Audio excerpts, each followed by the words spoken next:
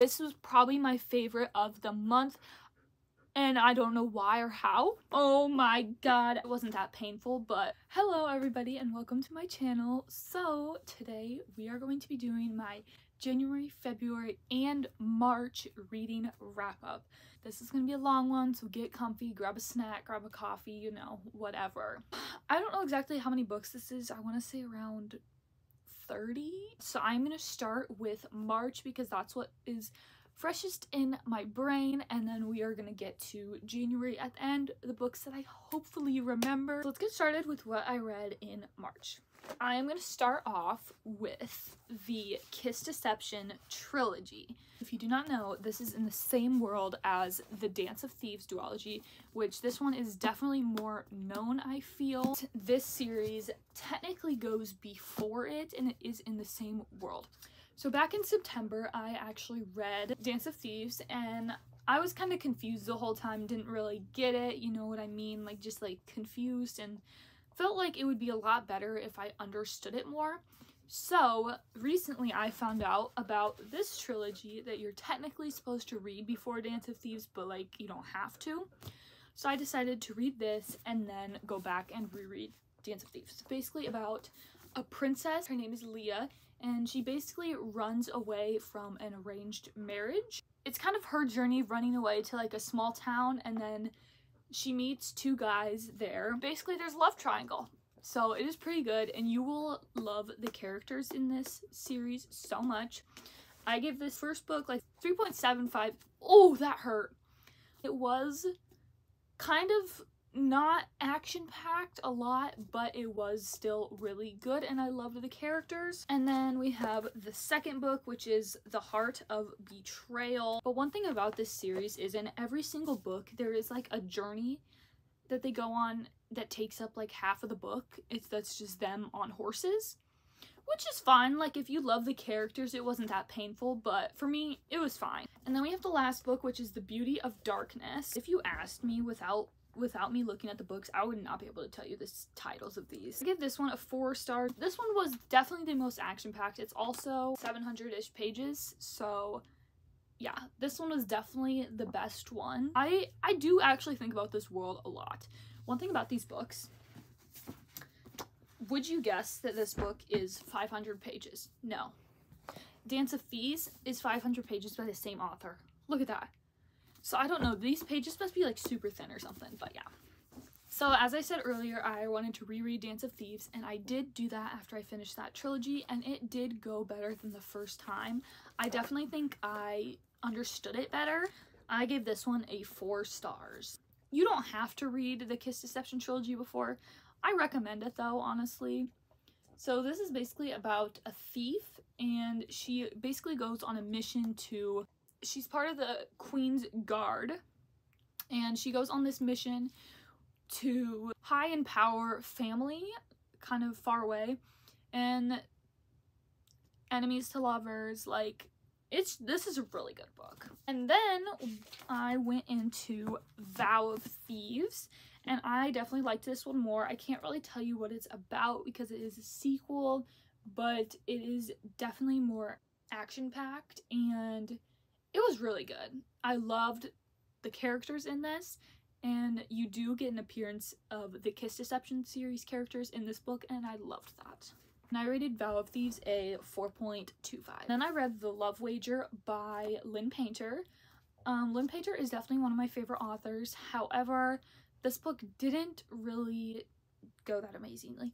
And this book was just fast, fun, easy, about all you could ask for in a rom-com. I mean, I did not know going into this that this is in the Mr. Wrong Number universe, but I liked that because I already knew the characters in that. So the premise of this rom-com is basically Hallie and Jack are both trying to find love on this dating app. Strike up a bet to see who finds love first. Whoever does gets something the other person has to offer, and it ends up they go on dates with other people, and then after the dates don't go that well, they get tacos together and kind of go on a date of their own. It was pretty good. I mean, it takes a lot for like a rom-com like this to be super memorable for me, so I'd give this a 3.5 stars. We are starting to get into where the month got pretty dang good. I read Shatter Me back a couple months ago.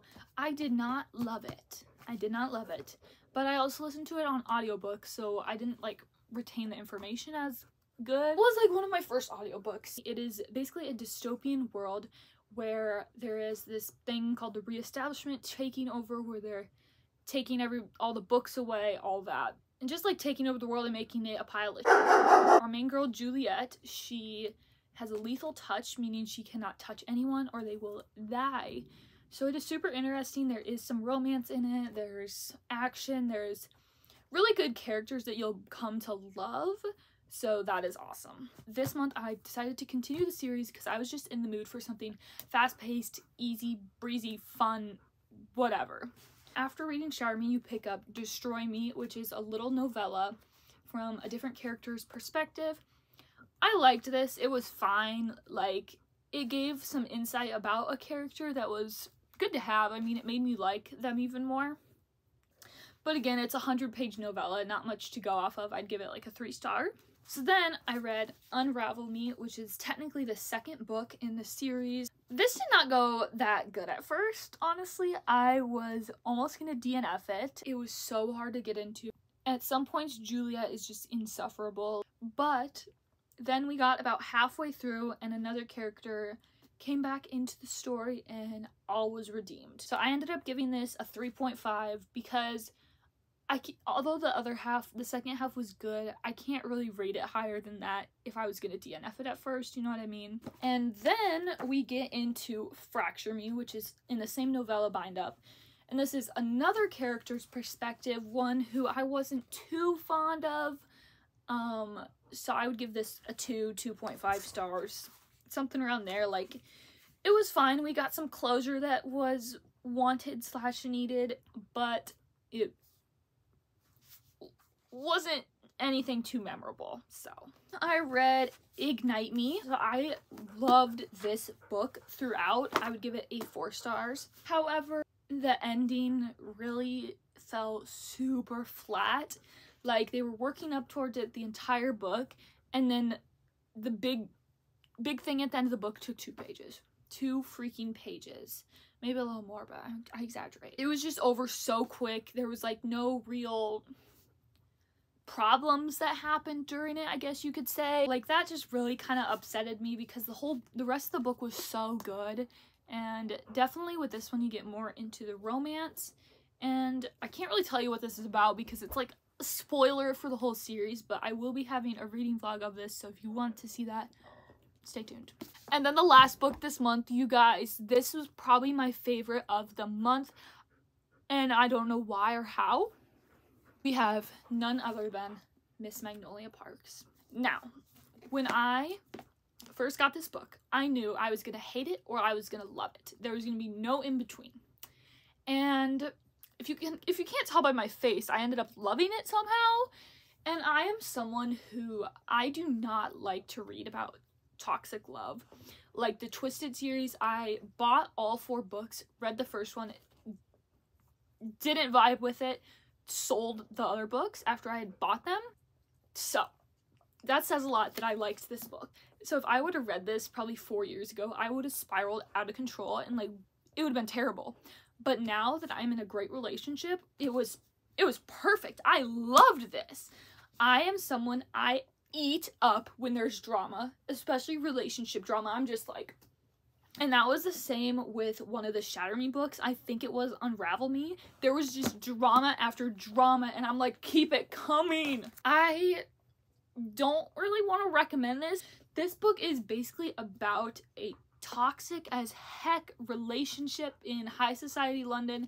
Everyone compares it to Gossip Girl. These two are just so toxic, but they love each other so much, and it's just a bunch of their back and forth, their friend group, other love interest, and it is just amazing. I actually DNF'd this book for about a month. So I started this towards the end of February. I got 30 pages in. I put it down. I'm like, I can't do this. I just got the urge to pick it up because, you know, it was on my Goodreads saying currently reading when I'm not currently reading it. So I just wanted to finish it. Started again, flew through this. I read this in 2 to 3 days, this thick brick. Then we will get on to my February reads. This was another series heavy month. I started off the month reading the Caraval trilogy, Caraval. Basically the premise of this book, it's just like a really magical world, and there's a magical game. There's mysteries, riddles, puzzles, all of that. And it was a super cool world and idea. I loved that part of it. However, something about it just didn't hit. Another thing about this, it made me hyper fixate on watching The Greatest Showman. Like, I was just thinking about watching that movie. I was listening to the soundtrack. I don't know why, but it just did. Like, this book was good. I'd give it a 3.5 stars. It wasn't amazing, but it was super fun. So I do recommend it, and just the idea of it is so cool. Legendary, which is the second book of this series. Keeping with that idea, it is also like games, riddles, is a different POV than the first one. So it is super interesting, and this series is just, it's so magical and good. Like, it may not be like a 5-star to you. It is definitely still worth a read because it is just so magical, and yeah. I gave this one a 4 stars. One thing I really liked about this book is at the end of it, you get a little section, and it has Stephanie Garber's little annotations for when she wrote it. And then we have Finale, which I would give another 3.5 stars. I feel like this is everyone's overall favorite, but I don't even remember what happened in this one, to be honest. Same thing with this, magic, games, vibes, all that. And then we get into the Once Upon a Broken Heart duology. Now, this is by the same author, set in the same world as Caraval. You are technically supposed to read Caraval before. A lot of people say it's not recommended, but honestly, I liked the Caraval series enough to tell you guys to read it because it was just so magical, so many good vibes, and just the world was just so cool, and the idea of the story was just so interesting. So I do recommend doing that. And there is a little bit of crossover with the character names, which isn't a huge deal, but I mean, I'd recommend reading it. So this book is about a completely different character. I will say this is definitely easier to understand than the Caraval series. There was a mystery aspect in this, and I wrote down in my notebook that the pacing was sometimes a little bit too fast, too slow, too fast, too slow. Kind of like back and forth. Overall, this book is so good. I give this one a 4 stars, and the premise of it is basically about Evangeline. She basically is dealing with the love of her life marrying someone else. Basically, she is heartbroken, obviously, and she makes a deal with essentially the devil, or in this case, a fate. In exchange for his help, obviously wants something from her. And then we have the second one. This one was even better. I would give this a 4.25, 4.5 stars. There is crumbs, literal crumbs of romance in this, but you're like literally be together already. Like, you just want them to be together so bad, but then you get crumbs. So there is some plot twist, more mystery aspects, and that's all I'll tell you without spoiling it, you know. But read this. Then I read Nevernight by Jay Kristoff, one of my first high fantasy, adult fantasy, darker fantasy books, and it was really good. I mean, I gave this a 4 stars. It did take me a while to get into, but it was really good. The ending was incredible, and just some of the fantasy elements of the story were so good. So basically the premise is Mia Cavern. She is wanting to be an assassin or a blade, so she is on a journey to this school for assassins slash blades, and it's basically just her story there and what she has to do to become one. I loved that. It was so good. And she also has a little shadow pet. It's a cat, Mr. Kinsley. That aspect is just so cool. And next, I read Begin Again by Emma Lord. I love Emma Lord. She's a great YA romance author. I give this book a 3.75 stars. I read this really fast in 1 or 2 days. I just have a hard time fully clicking with rom-com romances like this. Like, it takes a lot to be amazing, but this one was really good, and there was a good amount of other plot rather than just the romance, which I liked. And there's kind of some mystery stuff. She's trying to figure out more about her mom, and just, it's fun. And there's drama too. She is a freshman in college, and she has a boyfriend. They are doing long distance. She's thinking about transferring to his college and all of that. Then she kind of like becomes friends with her RA and her roommate, and it's just like her story, a romance, just like college life, all that. It's fun. And then I got sick. This was the only thing my brain could handle. I just wanted to fly through a series, just no plot, just vibes essentially. So I picked To All the Boys I've Loved Before. I've definitely read this in middle school, probably. I'd give them all like a 3 to 4 stars. You know what I mean? Like, they're not life-changing in any way, but they are something I will continue to reread because it's just such a good palate cleanser. And if you are sick or just having a bad day, this is perfect and will cheer you up. So good. And then you can watch the movies on Netflix after. The premise of these, it is basically about Laura Jean, who, she has written letters to all the boys she's loved before, and they accidentally get mailed one day, so all of the boys she wrote letters about get them and realize that she loved them and all of that, and there's fake dating, romance, all of that. The other books, they're kind of just like coming of age, like high school senior type stuff. So now we're gonna get into what I read in January. The first book of the year that I read is One Day in December. I read this on like the first of the year because I was like, if I don't read this like now, I'm never gonna. It's called One Day in December, so it's like, you gotta read it in December. No, you don't have to, but like, it just makes most sense. It was okay. I didn't really love the main love interest in this book. This was a 3-star read. This book is basically about our girl Lori. One day in December, she sees this dude from the train window, and she's just like, oh my god, I love him. Can you tell I didn't really love this book? And she's just obsessed with him, thinks about him all the time, tells everyone about him, all this and that. One day, her friend introduces her to her new boyfriend, and the friend's boyfriend is Train Guy. And then I read Better Than the Movies. As I said earlier, I love Lynn Painter, especially her YA books, and this one was incredible. I gave this 5 effing stars, you guys. The premise of this book is Liz recruits her neighbor Wes to help her get her crush. I loved this book so much. I really related to a lot of the things that Liz did, her interest, all of that, and it was adorable, and I will always remember what the love interest did for her, and just like. Then I read The No-Show by Beth O'Leary. I don't know what was into me. I don't really read this much romance in a month ever. So the premise of this book is this dude stands up 3 different girls all on Valentine's Day. So it's like kind of a mystery aspect. You're trying to figure out why he did that, how it happened, and all that. And the reveal was pretty good. I honestly didn't know what the hell to expect. So it was kind of surprising to me. I could see how it could be predictable, but it was fine. I just wasn't super in love with this. I'd give it like a 3.25 stars. And then I read A Court of Silver Flames. I read the ACOTAR series towards the end of last year. Absolutely loved it. So I was super excited to read this one. However, I didn't love it as much as the first 3 because it is told in a different POV than the first 3 books.